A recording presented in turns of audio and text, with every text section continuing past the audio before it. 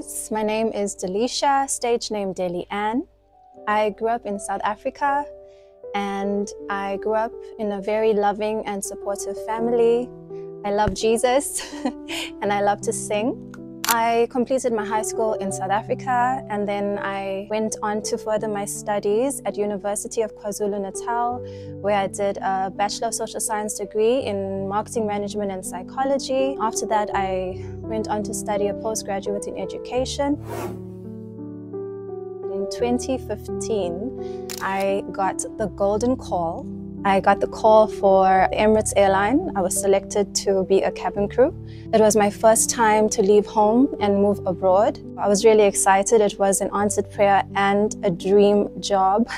So yeah, I got that call and that is how I actually left South Africa for the first time. I was in Dubai for like 2 years. It was an amazing experience, so amazing. That season of my life really blessed my family and really blessed me. And then I was there for 2 years and in 2017, I left. And then I went back home and then I continued in the education field. And even in that season of my life, I really enjoyed it because I knew that there was purpose even in that season. I was grateful for that time of my life as well. And then I was like, oh my goodness, I actually miss flying. So I was like, okay, let me try. So I tried for Qatar Airways.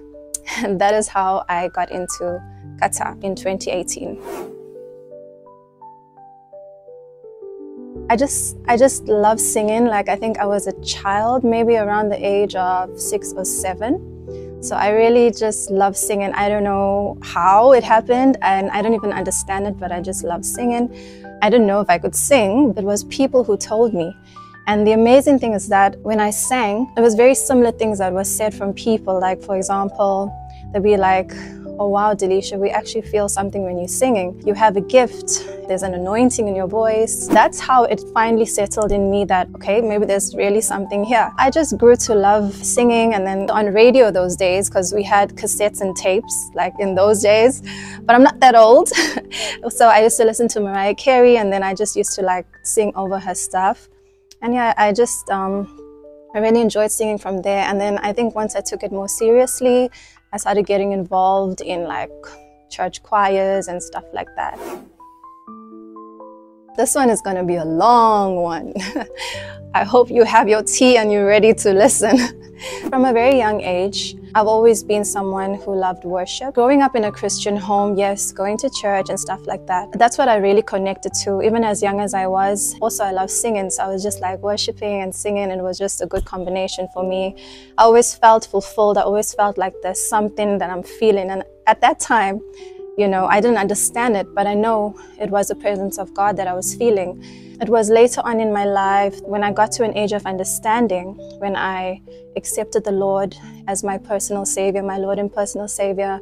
I got saved, and then there was a total transformation there with my life now, consciously knowing the decision that I made, you know, having that understanding. And after that, like everything I wanted to do was just to be on fire for God. Like everything I wanted to do was just for God.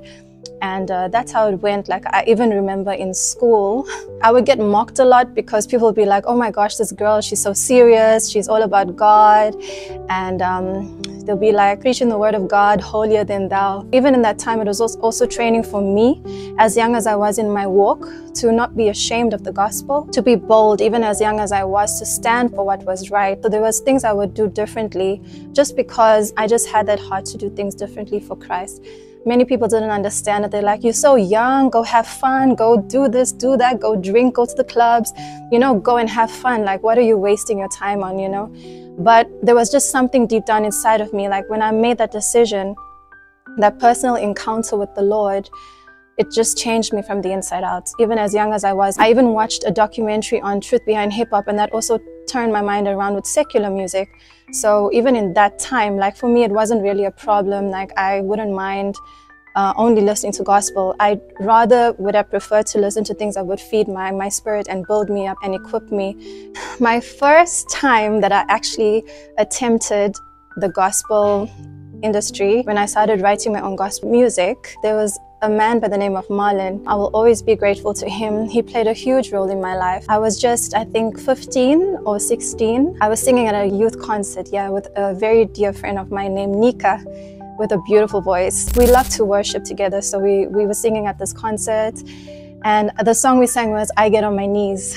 And Marlon, after the concert, he came to speak to me and he's like, hey, would you like to come to studio and record? And I was like, what? That's amazing. So that is where my journey started, when I started writing music, and I was writing gospel music. And also another thing that comes to mind is like from a very young age, I think I was like around 12, a man of God that came to preach, he called me out of the crowd, and then he's like, there's a calling in your life. When you sing, people are going to be touched, people are going to be blessed.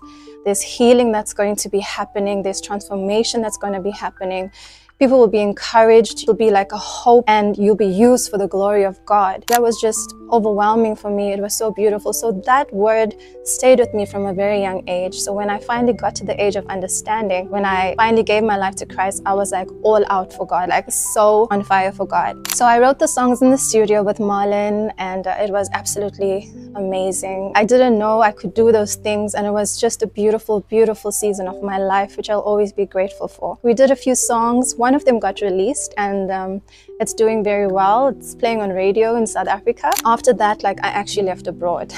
So that is where the music part of me had literally come to an end when I moved abroad in 2015. I left abroad in 2015, I moved to Dubai, and then after that I was up and down. I moved to Qatar after that in 2018. Since that time, I'm still there now. Music was put on a hold for me, so everything that I had done back in South Africa all came to a stop. It was very difficult to continue back and forth, so it just stopped, you know, and life got so busy with my career as well, flying around the world, traveling, which was amazing, but it just didn't happen. So it was 2022. I left Qatar Airways. I knew that that season in my life was also over, and I needed to move on to other things. So I was trusting God for direction and stuff like that, and the way to go, because once you are in that job, it's very hard to leave, because it's very comfortable, very luxurious, even with its challenges and stuff. But I mean, it's still a dream job. The end of 2021, it was a very, very, very difficult time for me in my life, where I literally reached rock bottom. And you know, when a person reaches rock bottom in their lives, there's no going any further than that. The only way out is looking up. You know, when you feel like you're in such a deep hole, and you don't know how to get out. You want to get out, but you don't know how to. And then you're having all these mixed emotions. Sometimes you want to stay there because it's comfortable. And then sometimes it's like, no, you're not supposed to be there. You need to get out of it. So it was like a tug of war. And this is what was going on. It was like warfare, like a fight against, you know, my spirit and my flesh. It all started because it came from the root of pain. This had opened a lot of doors for brokenness. I started just becoming something I'm not. I gave up on being a good person. It came to a place where I couldn't even believe the person I was becoming. Everything that I believed in from a very young age and I tried to protect myself from, I was literally walking into those things now. Everything that I tried to protect myself from, I was doing. It was a complete change. And also in that season of my life, I was so blinded. The devil really deceives. You know, the word of God speaks about the scales on our eyes. It really happens. These things that happened to me in my life, I never thought that it would happen to me. Out of all people, me, someone that loved the Lord so much and that had such a close relationship with God, walking with God every day. But anyway, it happened. So it happens to the best of us. It's like a place where I just completely lost myself. I started doing things that I know I shouldn't have been doing and trying to fit into places where I know I was not called to be in. Even in the rush of things and whatever that was going on, I still felt empty. I still felt so uneasy. I never had peace. For a very long time, I never knew what happiness felt like. All I felt was pain and suffering. It was so bad because I also turned away from God and my heart was so hard.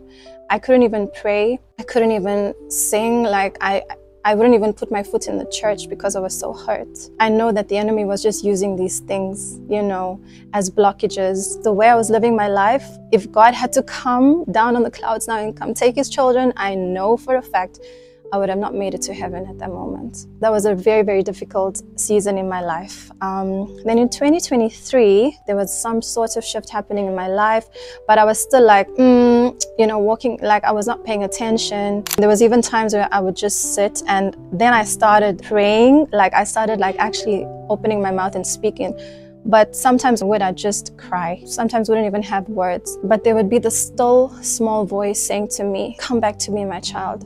Come back to me, my child. I've never left you and I never will. I was like, I'm enjoying my life in the world. I'm enjoying just, I will in time and all of this. There's always a time. But guys, time waits for nobody.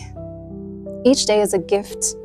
And each day is so important to live with purpose and with good intention, to know that you never know when it's going to be your last. In 2023, later on in that year, I was getting like some dreams. Like I tend to get a lot of dreams with the end times, but this time I got a dream. I remember it clearly like it was yesterday. I was like somewhere in an amazing apartment and I was overlooking a beautiful view and enjoying having the time of my life. All of a sudden, I'm hearing a trumpet sound and then I'm like, oh no, is it really happening? Oh no, it cannot happen right now. No, I'm not ready.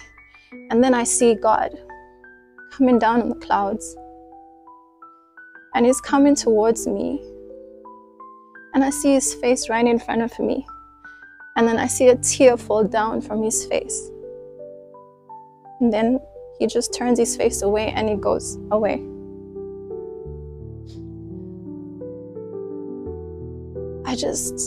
I never had peace after that dream because I knew that God was telling me, please come back to me.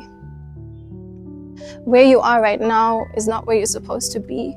Come out just as you are, with all your sin, with all your faults, with all your failures. Just come back to me so I can make you whole again. I can heal you. I can restore you. I can set you free. I can deliver you from your pain and your bondage. You just have to say yes to me. That like really bothered me a lot. And then, life went on and things went on and I was still in a state of mind. That's why I say the enemy is a liar and the mind is a battlefield. And when you are blinded, you are deceived. Of course, I wasn't like operating in the things of God because I was now far from God. And I made that choice for myself. Yet I knew better.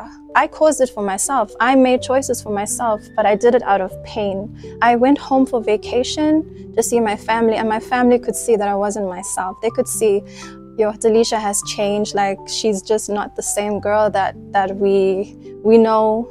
So many friends of mine, I had very dear friends praying for me during the season of my life. Oh my goodness, which I'm so grateful for. They never gave up on me. In that, I truly saw the love of Christ in them, because there were so many times when they could have given up on me. They understood I was in a very, very, very dark place, and they've seen me in a better place before. So they knew that this is not the girl that Delisha is. And then I went home for vacation, and I remember my dad called me to the room and he's like, my child, I need to tell you something. I need to share something that's very heavy on my heart. And I feel like the Lord is saying that he's turned his face from you.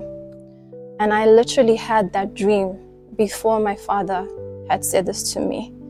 So it really hit me, and I was like, there's no way I can play games with God anymore. I need to get my life right with the Lord. Eventually, something very traumatic happened towards the end of 2023 while I felt God was doing a shift in my life. And then I had to go home. That season of whatever was going on there, that is a time when I truly said, okay, God, this is it. Because what I had experienced at that moment of my life, nobody can tell me that God is not real. Nobody. After what I experienced, what I saw, what we had to go through, the warfare, the spiritual warfare, realizing how real it is, and me going there, not even being built up and prepared, but God had placed me in that situation knowing that I will come out of it stronger. That changed and shifted my whole life. I finally got to a place when I said, Father God, I fully surrender to you, Lord Jesus. I give everything to you. I give up this life that I'm living. And there was two things that were holding me from moving forward into the things that God had for me. One, I started doing secular music, and then it was doing very, very well. It was in the top 40 charts of East Coast radio in South Africa and playing around nationally. My dreams were coming true. I was happy. I was finally singing and doing music again. I was doing live performances with an amazing band and getting paid really well. I had a big show that actually I was going to go back to Qatar for. And all the posters were out and everything was out, you know, for me to go and perform. But even in that, I had to dress a certain way. I had to be a certain way. And yet inside of me, I knew this is not Delisha. And it meant so much to me though, because I really loved music, you know, and finally I was able to sing and do these shows. That was one thing that I had to make peace with, to let go of. And the other thing was I was in a relationship and I had to let go of that as well. I'm not saying this was easy. This was not easy at all. The scriptures that came to me was Matthew 6:33 that says, "Seek ye first the kingdom of God and all his righteousness, and everything else will be added." And the other one was 1 Samuel 15:22, which says, "Obedience is far greater than sacrifice." I was reminded that yes, in my full surrender unto the Lord, I have to sacrifice. I would have to give up these things that are not leading me into the purpose and into the perfect will and plan that God has for me. And even if it doesn't make sense, because it didn't really make much sense at the moment, but I also felt that tugging in my heart. And he's like, just let it go. I have something so much bigger for you, something way beyond your imagination. What I had learned in that process was, you know, obedience is far greater than sacrifice. And that helped me to let go of the things I needed to let go of and truly trust him for what is ahead. A very, very special friend of mine told me, Delisha, if you ever give anything up for the Lord, it's never a loss, it's always a gain. Even in that time when I let go of those things, God knew how dear music was to me. And I had prayed and I said, Father, I trust you. Your word says that your gift will make room for you. And if you've truly called me, Father, to be a vessel of honor for your glory and for your kingdom, then use me. I'm available to be used for your glory, to have that servant heart to serve, so that people can be blessed and touched. That's what I was trusting the Lord for. After making the decisions that I did, I couldn't be more happier. I have no regrets. I finally feel joy again. I finally feel peace. I finally feel happiness. I finally feel free. I'm literally walking in answered prayers. There's so many, to be honest, but from a very young age, from my childhood, I really admired Carrie Job. I love the way she loves Jesus. I love the way she worships. And she really has such an anointing. From a very young age, I was very, very blessed listening to her music. It really encouraged me as well when I went through a difficult time in my life. She's always like Holy Spirit led when she writes her music. And I know also she was like waiting on the Lord and trusting God for her husband. So there's a lot of similarities there, but yeah, so that's definitely one. And Atoria, she's so amazing. Oh my goodness, she really inspires me. As young as she is, she's like a ball of fire, like if that's the correct word to use, but she's got such a beautiful, powerful voice, and she's just so full of life and energy. She really encourages me and inspires me a lot. So there's Nathaniel Bassi, Ada Ehi, Moses Bliss, Prince Emmanuel, Great Mantakiti, Victor Thompson, T.Y. Bello. Yo, the list can go on and on and on, actually, to be honest. Yes, guys, my Niger people. Oh my goodness. So yes, as I was telling you about my management team, Oryx Group, they are the reason why I am here in Nigeria. We've been doing music production. They've got me to work with the best of the best, which is Gospel on the Beats and his team. It's just been an incredible journey as well. Also, we're able to attend the listening party for Great Mantakiti and Gospel on the Beats, the ghetto gospel. We also went to the African Praise Experience, yes, tape.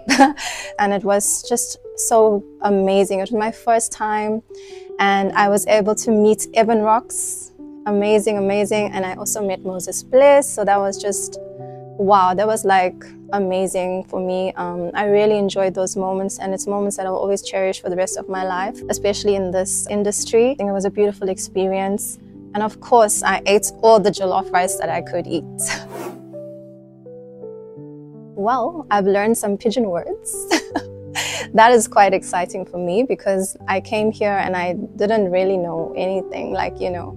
Also, I wanted to really understand Afrobeat, because music is such a beautiful thing. And I think like doing gospel music, words that can bring life to somebody, you know, and encourage them and lift them up and glorify the name of the Lord, because it's God who's given us the gift. So it's like me giving the gift back to him, saying, okay, Lord, here's my gift, Father. Do what you need to do with it. It's so amazing that we can write beautiful songs, beautiful gospel music in different genres. I think that's really cool. So I wanted to try out Afrobeats, something really new to me. We came here with that intention, and we are leaving with an amazing, amazing finished product. That's really been something that I've really enjoyed in Nigeria. I had to learn, like, you know, different techniques and stuff to understand the amazing craft. So yeah, that was really interesting for me as well.